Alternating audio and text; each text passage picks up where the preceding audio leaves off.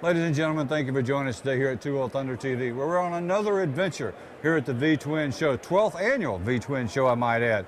Persano Publications puts on, Dave Nichols and all his guys do have a wonderful job here. We're having a great time. Today, PRM, Jetstream Intake Systems, is going to tell us about a new product they got on. Jerry, appreciate you joining us, brother. Appreciate you, Jimmy. Listen, you've got all kinds of really cool stuff here that gives us more torque, which people always say, well, you know, I got to have more horsepower.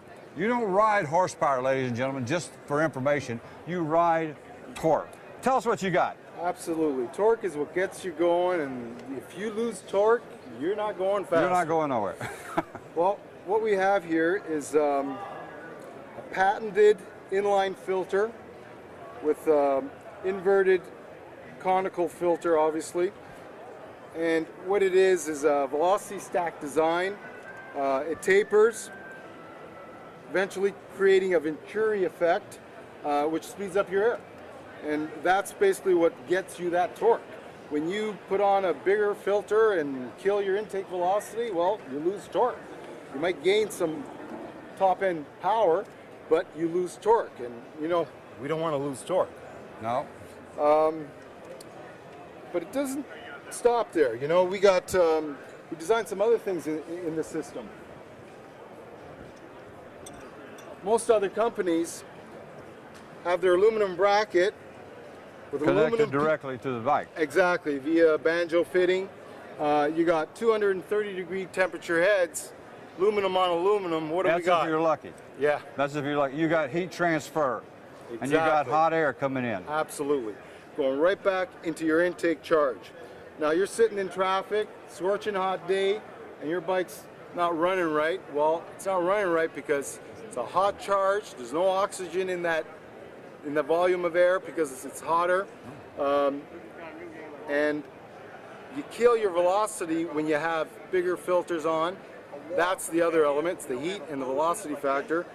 Well, with this, with the heat segregation and the velocity, your bike will actually idle better. Well, see, that's important because, you know, we got guys that ride down in Texas. We got Daytona Bike Week coming up.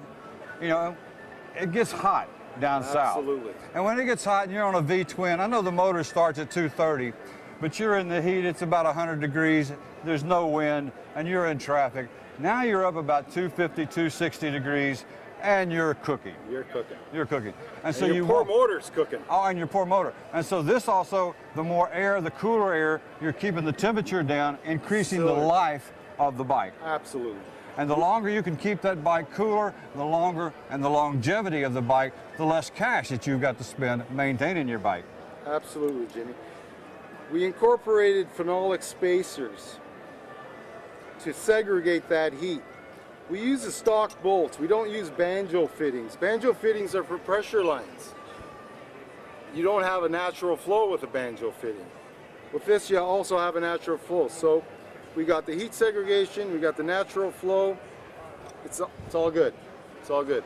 Okay, now you got a couple other things. I'm riding in my bike, and I'm one of these guys that like to ride. I've got an open air intake system here.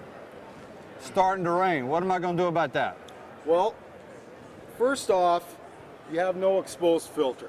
Okay. You can leave your bike out in the rain with this system, get back on it when it stops raining, and you're ready to rock and roll. You're ready to rock and roll. But for the diehard who wants to ride in the rain. Yeah, well, there's a few of us diehards that still like to ride. We're hard-headed enough to ride no matter what. What we did was design a rain cap. It's pretty simple. You just basically pull over.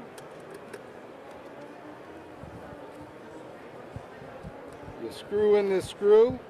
Keep the rain cap in your tour pack, saddlebag, pouch on the front of your bike.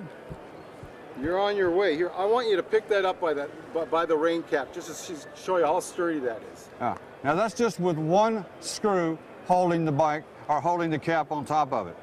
Now let's do one other thing real quick. We have just a couple of minutes left here, just a couple of seconds left. Let's go to the bling bling factor. You got the bling bling factor.